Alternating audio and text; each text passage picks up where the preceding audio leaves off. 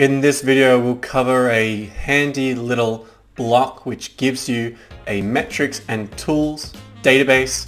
We will talk about how to create and add new metrics into the database. We'll discuss how to link these metrics to objectives in any other databases you may have. We'll talk about how to view and roll up the total values for a given metric. And finally, we'll discuss how to update your tools database. If you have the full stack, you'll be familiar with this home dashboard view, and we can navigate to the metrics page. Here we have a pre-built list of common metrics, their data sources, the objectives that are linked to this particular workspace, a column for the total values and progress made towards these metrics, and the type of metric that we have.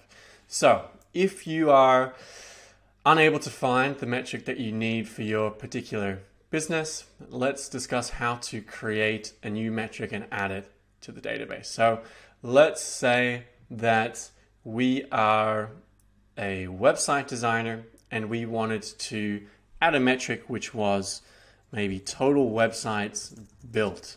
And maybe this is going to be useful for our portfolio or some objective that we have in terms of how many websites we're building per month.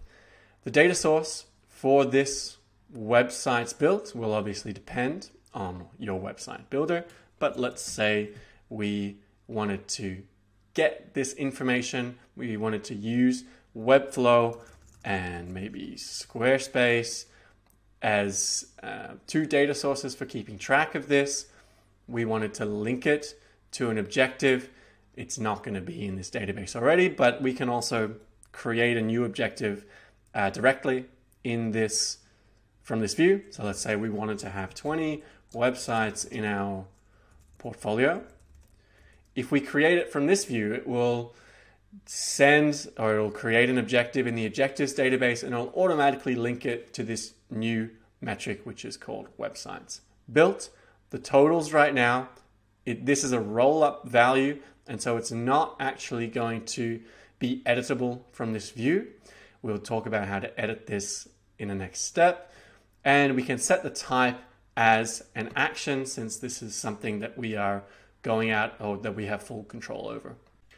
So now if we're viewing this table, we'll notice this totals column, which is not an editable property from this view. So where is this information coming from? This is a roll-up of the current values for any objectives in this system. Now, if you don't have the objectives block, then you can link this up with your own database, however you're keeping track of this, or if it's not relevant for you, if you're not wanting to get these sum values, you can always just delete this totals column. But right now, for example, if we are to look at our monthly website visitors project, the current value for this is 500. And so this is going to roll up and show as the total value here. For other metrics, they may exist across multiple projects or objectives. And so if we were to have multiple sources that were contributing to this, if we had another tracker, another space where we were keeping track of the monthly traffic, this would be added to the total, and we would see the sum value of any objective that lists this particular metric as its target.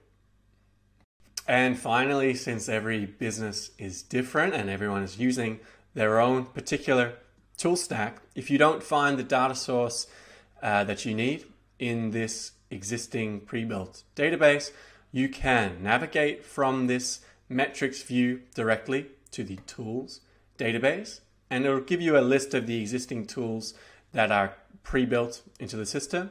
You can also find this tools database at the bottom of the home dashboard under databases. If you wanted to add a new data source or tool, you can do so from the bottom of this page. Give the name of the tool that you're using, a link if it's going to be helpful for you. You can also check different tools as in use or favorited. The favorited tools will show on your home dashboard, since this is a filtered gallery, which is only showing those favorited tools. And finally, you can give it a tag so that you can also sort through the relevant tools based on the business area that they belong to. So to recap, pre-built into many of the landmark blocks is a metrics and tools database.